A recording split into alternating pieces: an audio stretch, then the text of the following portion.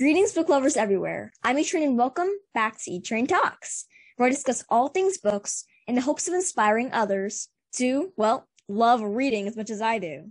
And I'm on a mission to spread some kindness along the way too.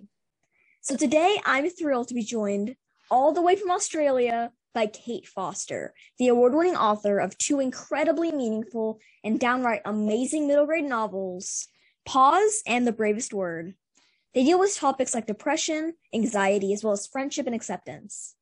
I read Kate's novel, The Bravest Word, and I'm not lying when I say I inhaled this incredibly moving story in one sitting. It's a book you just can't put down. A gripping story about an 11-year-old boy suffering in silence and the unexpected friendship he makes with Cliff, an abused pup. I absolutely love The Bravest Word, and the story takes you on an emotional journey that leaves a mark on your heart and helps you open your eyes to what it feels like to be lost and alone. But also finding people that understand you and are here to help. It's just an emotional roller coaster, and I, for one, highly recommend it to all of you. And also Paws, which I haven't read yet and I need to, is another great book, so I've heard. And it deals with a boy and a dog, just like The Bravest Word. And you already know when there's a dog involved, it's going to be the sweetest book ever. So now, without further delay, I'm so excited to welcome the wonderful Kate Foster to E-Train Talks. Thanks for joining me today, Kate. Oh my gosh, thank you so much for having me. I'm so excited to be here. It's an absolute pleasure to talk to you. It's a pleasure to talk to you as well. And I'm sure everybody listening wants to know about you and your book journey and how you got involved in the middle grade writing industry. And speaking of, what compels you to write for the middle grade audience? I don't know quite if there's one simple answer to this, but I think middle grade is the best, like seriously, like kids of that 8 to 12 bracket are just the best. You know, you're learning about the world, but you're also kind of finding your own feet, but you still need your family and your friends and all those things around you. And also I think like that was probably the best time of my life. So I think perhaps part of me is stuck back in those years, many, many, many years ago, where it was just brilliant and life was exciting. And I just wanted to learn about all the different things and read about all the different people around the world. So yeah, I think that's probably the shortest answer I can give. Well, that makes a lot of sense. I know that I'm compelled to read middle grade because of authors like you who just indulge in genres like realistic fiction, just downright like there's no word for it, like just books that make my heart sing. And that's perfect. Books like The Bravest Word really make my heart just feel warm, and I can, like, the characters, you just want to cry for them, like in a good way, like happy tears, like when they find the answer, but also sad tears when life doesn't go their way. You really relate to the characters, and that's how I felt with Matt in The Bravest Word, and I know that I'll feel that with your protagonist in Paws as well. So now, I hope so. Yeah, thank you. I know so. And in both your novels, Paws and The Bravest Word, dogs are important to the characters in your stories. I happen to read that you're a dog lover, so it makes sense that you try to incorporate pups in your stories. But can you share what it is about dogs that inspired you to make them such important characters in your storylines? And do you see yourself including any other types of furry friends in your stories, or are you kind of sticking to just puppies only? Well, dogs have been a massive feature of my whole life. When I was young, I just wanted a dog more than anything in the world. And then when I eventually got one, I think I was about 6, and he was just my bestest friend in the world. The thing with dogs is it doesn't matter what mood you're in. It doesn't matter what's going on in your world. They want to be with you. They want to be your friend. They want to care for you and look after you. And I just think that innocence and that purity is something that really we could all learn from. You know, when you watch dogs interact and they play with each other, you know, that it's just there's no kind of judgment really. It's just, you know, are you going to play? Well, let's play. You know, and I think that's just such an admirable quality. And as for writing other animals, I mean, never say never. That's my verdict on that one. I love all animals. I'm a big nature lover. So very possibly there will be a book one day which has got all sorts of different animals in it. So yeah, fingers crossed on that one.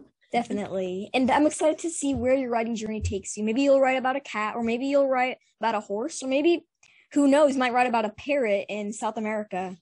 Well, absolutely. Over here in Australia, we have the most glorious, unique wildlife. So who knows? I could write about a quokka or a koala or anything really. So yeah, I will look into that for you. Yeah. Well, I can tell from your glorious bookshelf that you have a lot of books to look through, and maybe you'll find some inspiration for some new books, because I am always just so inspired by writers like you, and I want to read more of your books, like 100%. If I see Paws or if I see a book with Kate Foster, well, you Kate Foster, maybe there's another Kate Foster, but you Kate Foster, I will just run to that book. I will order it, or like at a local bookstore, maybe go to the library, and I'm just gonna, once I read it, I'm gonna hug it for the rest of the day. So I'm always interested to know, do you have any other book projects in the works? Well, thank you for those amazing words. I don't think any author could say there's better words that they could hear. So thank you very much. And there are always new books when when there's me. I'm always writing new things. So I hope that, yeah, this journey continues for quite a lot longer. But next year over here in Australia, I actually have 3 books coming out. Wow. Yeah, so it's going to be a very busy year. I'm not quite sure what to expect at the moment about how I'm going to juggle everything, but I have a couple more middle grades coming next year. One of them is about a group of autistic children who are attending weekly socialization classes, and during those classes they none of them really want to be there. It's like, oh, this is so boring, but while they're there, a mystery begins to unfold. And so they have to kind of join forces, find each other's strengths, and eventually do this incredibly daring rescue. The other middle grade I've actually co-authored with an amazing Aussie author, Kate Gordon. And this really is just a book which celebrates kindness and reaching out. And then the other book I have, which is for the younger reader, is a Harriet Hound. And she is a superhero.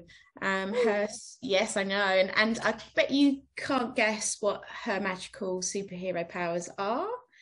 I mean, it involves something with fur and 4 legs and yeah, I know, right? Dogs. Yeah. So so I'm very, very excited, and I'm hoping one day that those books all come and hit the shelves over in the US. Fingers crossed. I hope so, because a lot of people tuning in are in the US and Canada, and we all want to see Kate Foster's books on the shelves.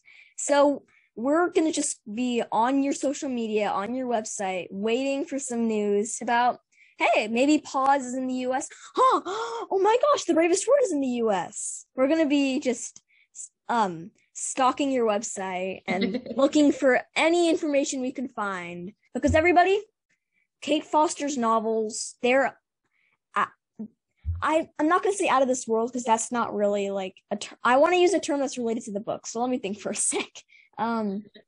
They're extraordinary, I've got to say. That's the perfect word again that an author can hear. So thank you so much. I'm so pleased that I'm just pleased that they're making a difference to people's lives. Yeah. And they really resonate with me and a lot of other readers. So, speaking of, in your novels Paws and The Bravest Word, your protagonists are neurodivergent. One is autistic and the other has pretty bad anxiety. So what motivated you to write middle grade stories about neurodivergent kids? Well, it's such an enormous topic. So many things come under the umbrella of neurodivergency, and it's something that I share. I'm autistic, and I have some mental health issues. I have anxiety, and I have depression. So for me, it's important to write about these topics openly, warmly, sensitively, and obviously authentically, because there are so many people out there that have the same kind of everyday struggles, but we need to see ourselves in books. So we need to be able to relate, and we need to be able to say, oh yeah, I'm pretty normal actually. This is me, this is how I am. And yeah, so I think putting that kind of authentic representation in my books is incredibly important. Not just for neurodivergent kids and people, but also for everyone. So everyone can learn a little bit more and kind of deep dive into our minds and our lives and make that connection and build that empathy. So it's something I loved to do when I was a kid, and still now I love to read books which are about different people with different points of views. So yeah, that's why I want to represent those children and those people around the world. Yeah, it's so important to write books about kids that are different from a wide majority of kids. Like, especially as middle graders, we need to see others. Like, we need to accept others. And for a long time, for starters, there wasn't a middle grade genre until maybe the Harry Potter books came out. And it hasn't been until really now in the past few years that there's been a wide variety of books about neurodivergent kids, and now we're like, wow, this resonates with me. I have a kid. Maybe you were mean to a kid who maybe had autism, and now after reading The Bravest Word or Paws, like, wow, I was mean to this kid. I didn't know what they were going through, but now I do, and I need to apologize. I need to be there for them.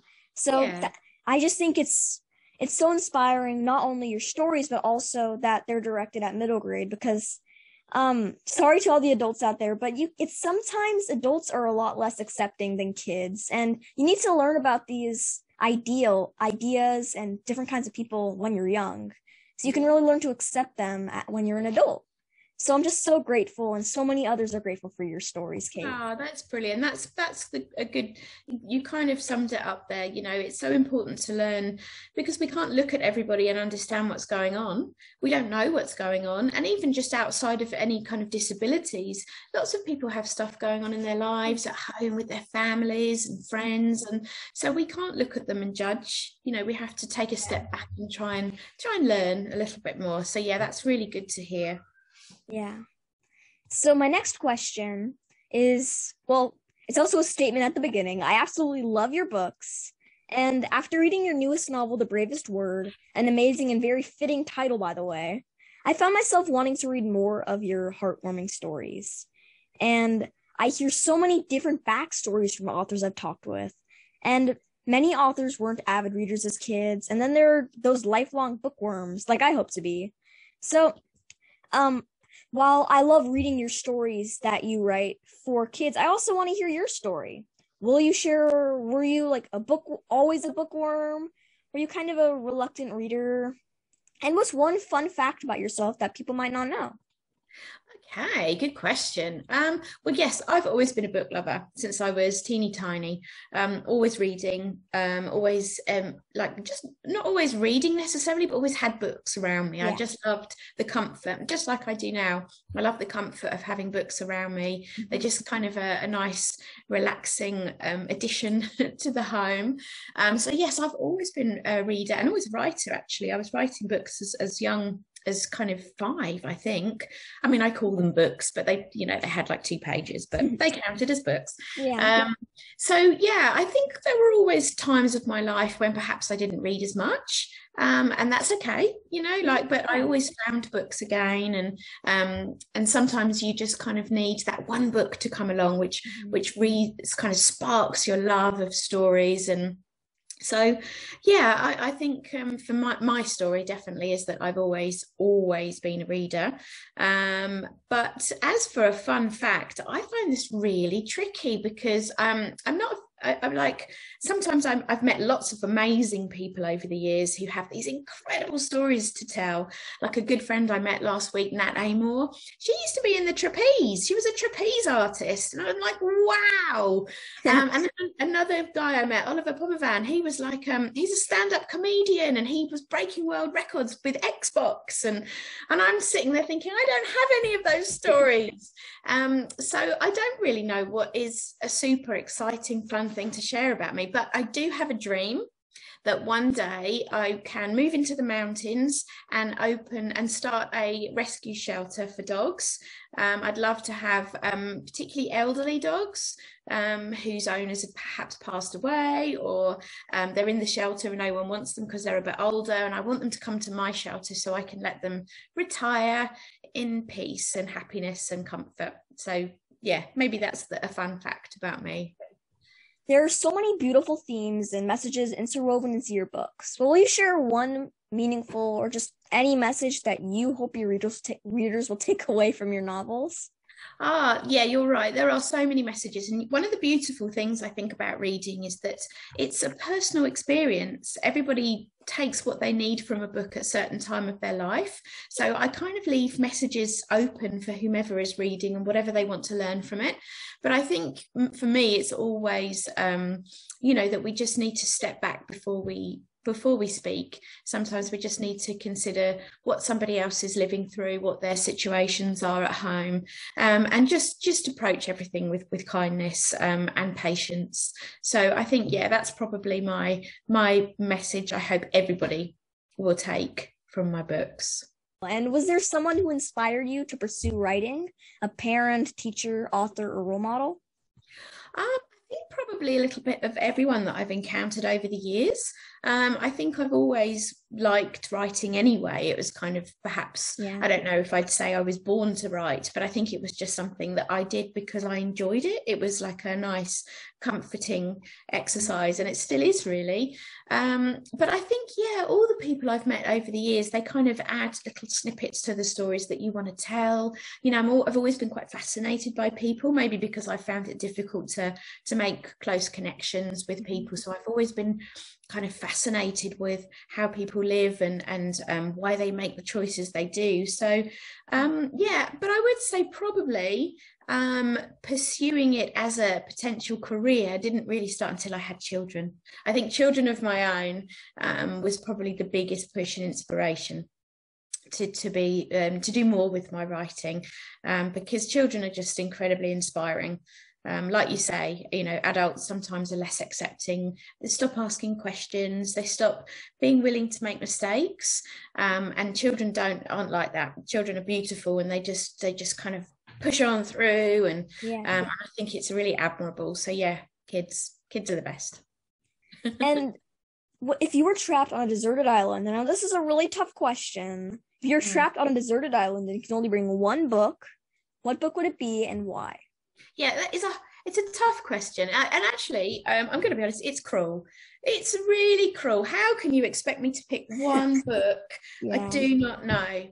I don't know how to answer it without feeling really guilty about all the other books that I can't bring. So yeah, there's quite a few books which over the years I've just loved and always gone back to. So I think if I was on this island for the rest of my life, and I was never going to leave it, so I needed just one book, it would probably be Lion, the Witch and the Wardrobe. Yes, that's so good. Yeah, and because I think it's just one of those books which I remember reading for the first time, and I remember reading again and again and again. I remember trying to get through the back of the wardrobe. I think it was that book which really kick-started my imagination. Probably. So I'd have to go for that one. I'm sorry, all the other books that I can't take and haven't picked today. I really love your bookshelf, by the way. I've got to say, it looks like color-coded and everything. It looks really cool. Yeah, I spend a lot of time on my books because I just like being around my books. I think I've said that a few times now, haven't I? But yeah, I like each time it rains true. It's so true. Being around books is the best feeling. Like, imagine a life without books. And luckily, we don't have to be on a deserted island with only one book. No. And if we were forced to be on a deserted island, I would get one of those like bodybuilding pills, and I would carry this whole bookshelf to the deserted island. Oh, that's a smart move. I like it. Yeah. Although I don't know if those pills work, but well, no, probably not. But if you did have to take one book, what would be your choice? That's a good question. My choice would have to be Starfish by Lisa Phipps. Good choice. I'm sorry to all the other books as well. I just feel like Starfish is like any novel in verse, there are so many like hidden details as well as graphic novels. Like a book like New Kid, I would want to take as well. Like just there's so many hidden like themes, messages, and I just love the character Ellie. And Lisa Phipps is amazing. She is truly an inspiration. I got to interview her a couple days ago, so that was fun. Oh, wow, lucky you. Yeah. So luckily I don't have to make that decision. Yeah. Unless it's Yeah. like the end of the world as we know it. But hopefully if doomsday does come, I have some time to prepare so I can just pack like 2 suitcases full of books or 3 or 4 or That's 5. it. Maybe it should be the emergency bag by the door. Yeah. We should all have one, which we just pop our favourite books into. So yeah, forget clothes, Yeah. forget toothbrushes, just the books, thank you. Yeah, I can use the palm trees as clothes. Exactly. We can use nature to all our other needs. As now I know that I'm bombarding you with really tough questions, but I have to just ask this one because I ask every single one of my guests. If you could be or meet any literary character, fictional or real, who would it be and why? Oh, and this is another really cruel question. And how do the other authors cope with these questions that you ask them? Do they get cross with you like I am? They don't get cross. I think they're jokingly cross, but they all have a little bit of trouble. So you're not the only one. Okay, good. So I think, and I have given this some thought, that I would probably be. Have you ever read the Worst Witch series by Jill Murphy? I haven't. Okay, so this was a very old book that I loved. It was a whole series of books. It ended up being a TV show. So I would probably want to meet Mildred Hubble. She was the main character in these stories. She was the worst witch, basically. She went to Miss Cackle's academy. So I'd probably want to meet her. If I could choose one person from all of the books that I've read over the years, I think that Mildred Hubble would be my favourite because I had a huge connection with her when I was growing up. We'll have to look into that book series, and unfortunately, that's all we have. That's all the questions. Kate, thank you so much for sharing such thoughtful answers. I'm sure everyone listening is so inspired by your contributions to literacy. And we all want to see you have a dog shelter on the mountain someday. We hope you'll invite us. And just thank you for shining a light on such important messages that so many middle schoolers can relate to, as well as people of all ages, I'm sure. I mean, that's what's great about middle grade. Anybody can relate to the stories, whether you're an adult looking back on their middle grade years and like, oh, I miss this time. I want to read more middle grade books. Or you're a middle grader right now and you're like, okay, there are people like me. It's good to see. Just middle grade can appeal to a wide audience. That's what I love about it. Oh, and I agree. I feel like your books, they don't just it's not just the storylines appeal, but also the characters. Like, because whether you're 2 or you're 50, we can all have anxiety at times or depression.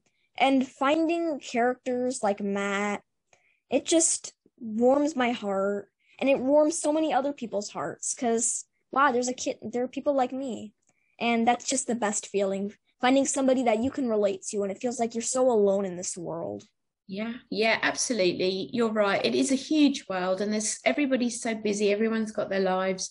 So sometimes, I think, if we can't necessarily find someone to connect to in our kind of real world or our initial immediate family and friends, books provide that window and that connection that we need. So I agree with you. So thank you very much for having me. I have loved chatting with you. I've loved it as well. I hope we can do this again sometime when your new books come out. I hope that I can receive a copy all the way from Australia, and so many others do as well. To all of you listening, be sure to get your hands on copies of Kate's 2 amazing middle grade books. Even if you're in the US, maybe you can contact Kate. Go to her Twitter account at kfosterauthor, and also go to her website, kfosterbooks.com, for more information. And you need to read Paws and The Bravest Word. You will not regret it. And as always, stay safe, keep reading, and remember, there's always a book out there for you. And there are always characters that are going through the same experiences as you. Always remember that. Have a great day, everybody, and I'll see you on the next one.